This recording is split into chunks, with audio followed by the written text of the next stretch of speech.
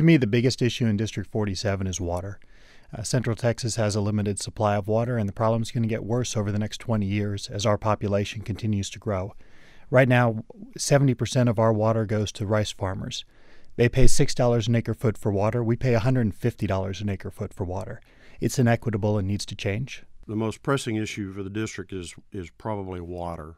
And I will be focusing on workforce and water as I go into the session next time.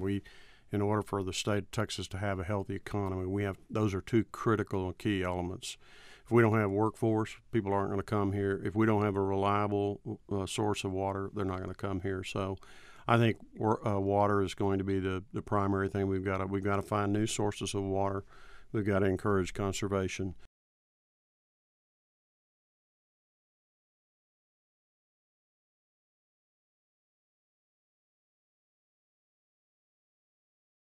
People here are very frustrated about public school funding and school finance. We've got a Robin Hood system that takes a lot of money out of District 47 and sends it to other parts of the state. McAllen, Texas just announced they're buying iPads for all of their students. Very few students in District 47 have those resources. So people here want to see change. They want their schools to be taken care of, funded adequately, and they want local tax dollars to be used locally. Naturally, none of them really like the fact that we didn't give them as much money as they thought they had coming, but most of the districts have handled it pretty well.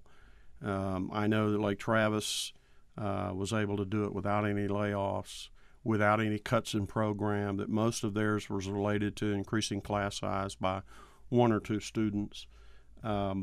I think AISD did have some layoffs, but I think they rehired a bunch. They've also, found some money to increase teacher pay. So I'm not sure how severely they are, but I know they're talking about concerns about next session or the second half of the biennium and what that's going to do to them. And so they obviously want us to restore funding. I hope we can get to that point where there's enough funds that we can restore funding. What I'm hearing now is that our budget problems may not be quite as bad as they were last time based on the economy, and so I'm hopeful that we can restore that funding. Representative Workman and I have a couple of major disagreements. The first one's immigration. Last session, he filed a bill for amnesty for illegal immigrants, and he wanted to require the Texas Attorney General to use Texas tax dollars to defend companies that knowingly hire illegal immigrants. To me, those are both terrible policies. Immigration is an issue, but amnesty doesn't work. Reagan tried it in the 80s, and we're back in the same situation. Any system you put in place, like his bill, is going to encourage more people to come across the border. Illegal immigrants are a drain on our schools and our health care and our economy. Now, that said, I'm a strong supporter of legal immigration. My dad's an Irish immigrant.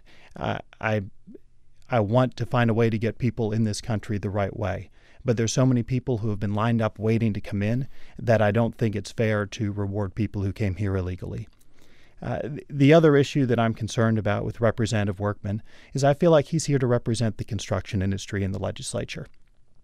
His immigration bill, his bill to create a construction academy to use taxpayer dollars to train people for his industry. To me, those are areas where he put the needs of his industry and his company above the needs of his constituents, and I don't think that's appropriate.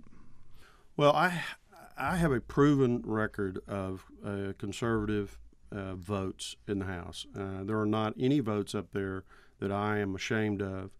I've got all the way down the line. I've got good conservative votes. I've got the endorsement of every conservative group that's out there because they know that I am a conservative and that I'm already proven. And I don't know why any voter would want to pick an unknown over a known quantity when there's someone that has done as good as I believe that I've done with respect to being a conservative House member.